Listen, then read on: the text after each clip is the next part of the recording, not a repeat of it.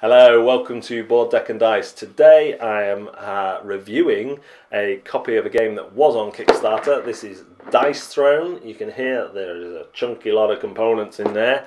Dice Throne is a Yahtzee battling game style, but with a bit more to it. Or is there? Let's see. Let's go have a look how it plays.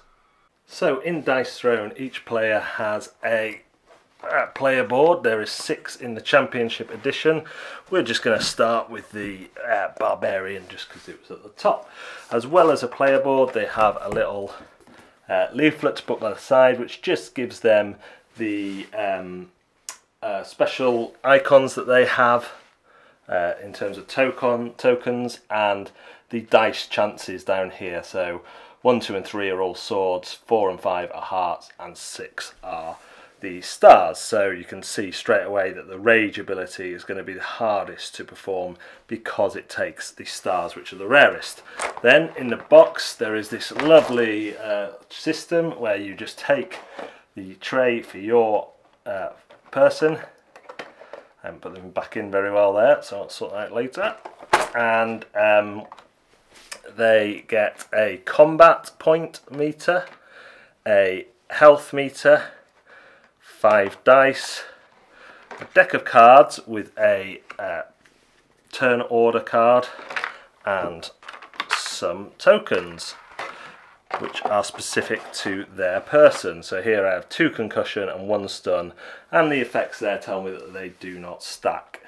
So every turn you're going to be adding combat points onto your combat meter. You start with 2 and a health of 50 at the start of the game, and you also take 4 cards. Cards can be 2 types. They can be upgrades, which will be played to there for that combat points, or instants that play at that point. This would let me draw another 2 cards, and generally they cost 0 to 3 combat points, and they can be played at various times. So going through the round, we would have upkeep phase where we get where we take off any status effects that have run out. So if someone's concussed, they can remove that phase. That removes after the income phase, but some tokens, I think the Moon Elf has tokens that remove every turn if they're on there in the upkeep phase.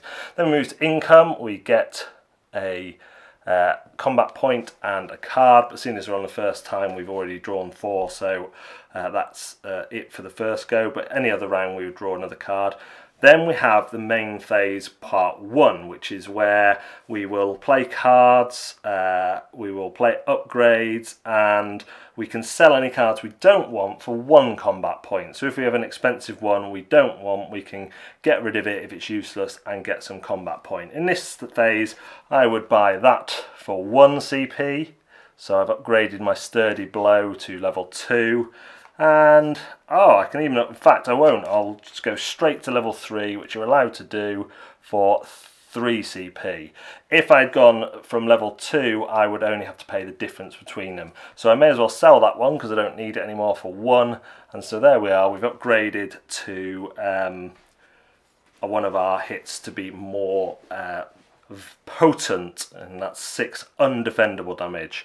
After we've done everything there, we will take our dice and we will roll them.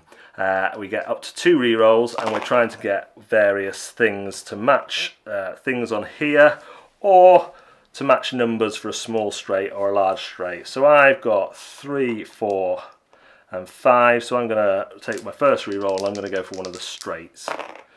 So I haven't done it there, I've just got hearts again, it's not going to leave me much. And I've rolled an absolute terrible one. So I've rolled 4 hearts, which in the run of the game wouldn't allow me to heal 5, but actually at this point in the game wouldn't do me much good at all. I could have chosen to reroll any of them and done something else. Had I got the small straight, I would have dealt 9 damage. That would then activate the defensive roll. So say I was being dealt 9 damage, this would be a great roll, because as soon as I'm dealt the 9 damage, I heal 2 for every heart that I've rolled. So I would roll, if I roll 3 hearts, I would heal 6, only taking a total of 3 damage. So let's pretend I've taken 9 damage. There we go. That time I've not healed at all. Some characters have 2 defensive abilities, and you have to choose one of them before you roll. So on this one you can deal counter damage or you can inflict poison. But you have to choose before you roll. It's not a case of roll and choose. You carry on that way until one person's health goes down to 0 and the other person is the winner. That is Dice Throne. So I'm just going to start this off and say I really like Dice Throne. I love it as a 2-player battler. I think that somehow, despite you having these massive combos, games remain close and competitive. Each character feels unique and different. The use of cards, tokens and dice works really well. So you can have a character that has to buff up its attacks by earning tokens, but then the other player watching that's going, okay, I know what they're trying to do, and they've got cards or powers that can affect those tokens, or they're just a straight brute who just attack, and you're thinking, if I can just unleash this attack, I'm going to win, but then my health's going down. The components are really, really good. Each character has its own little dice, own little insert part that comes out separate, so when you're setting up, you just give someone that box, and everything they need is there. The tokens fit at the bottom, the cards on top, the dice have a special slot down the side, and everything else fits on top of the cards. Brilliant.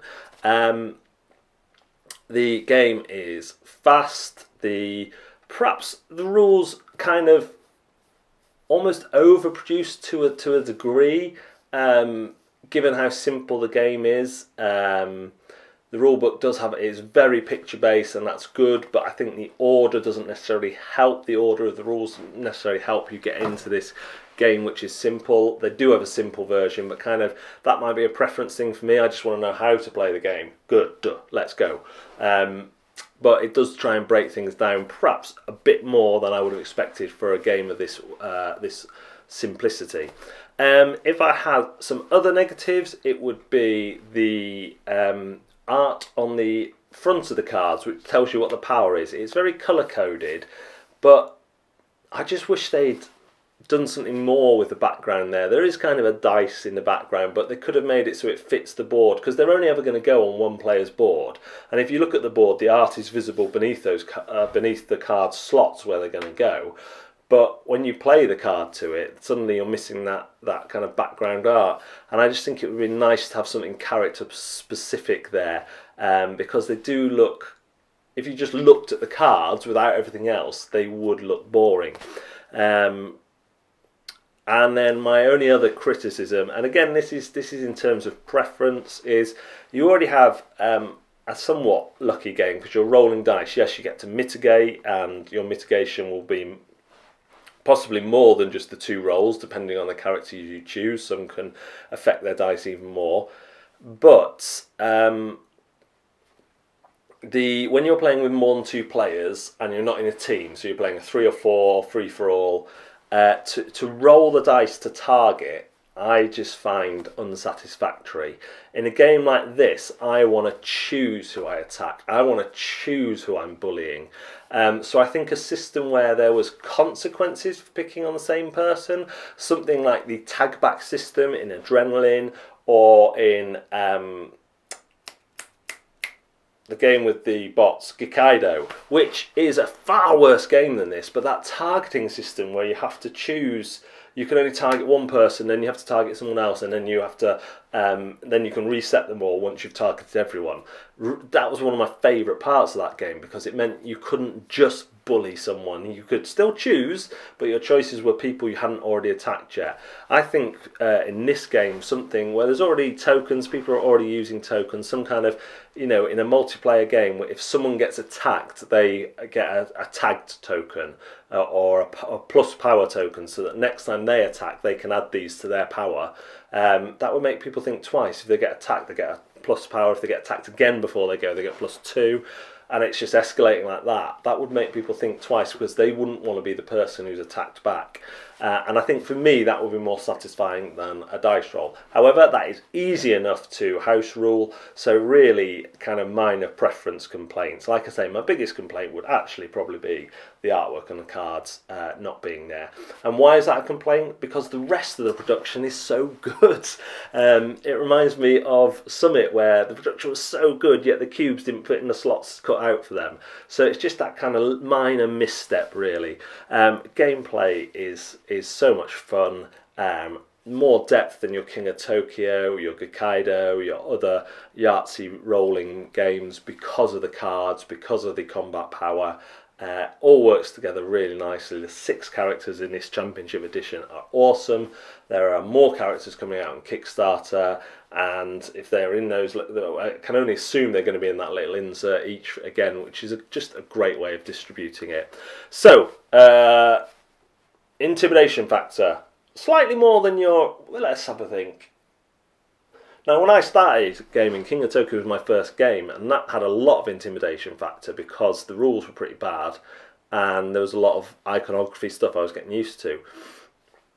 This probably factors around there, because although it's very simple, there is iconography. This is explained on the little leaflet you get next to your character if you want it. There's a lot of different tokens for different players with some overlap. Then all the dice have different iconography depending on the character. This boils down to the same thing in terms of percentage of how often that icon's going to come up. But yeah, there is more than your very basic gateway game intimidation. So there is some intimidation, not incredibly lots, but there is some, especially for a new player coming in. Rulebook, fine. In fact, well written, but I think for me it's a question of layout and preference order. So for me, not as good as it could be, better than medium by a long way, and not at all the worst I've seen. But I would like it to be just more immediate to the playing stage. I found reading the rules more of a slog than I should have, is where I would land on that. Fun, top stars, top dog, brilliant fun, great game. The balance is brilliant in my experience. I've never seen someone whitewash someone else. It's never been absolutely clear that someone's going to win. You always feel like you're in with a chance. The defense powers and the attack powers work off each other well. I love the fact that defense powers often give you a choice. Do you want to counter-attack or do you want to avoid damage? Do you want to counter-attack or do you want to buff up some of your tokens? So yeah, I really like that. A lot of fun. Would I add it to my collection? Hell yeah. Yeah, this would go in my collection. And it would totally replace Hokkaido for me. The only thing Hokkaido has over this is those wonderful models, but there's no movement in this, so it's not needed. But the gameplay, it blows Hokkaido out of the water. The character variation blows Hokkaido out of the water. I think there's room in your collection for King of Tokyo and this, because this is a pure battler. King of Tokyo has the kind of victory point stuff, but yeah, this would go in my collection without a shadow of a doubt. That is Dice Throne Championship Edition. Thanks very much for watching Board Deck and Dice. We'll see you next time.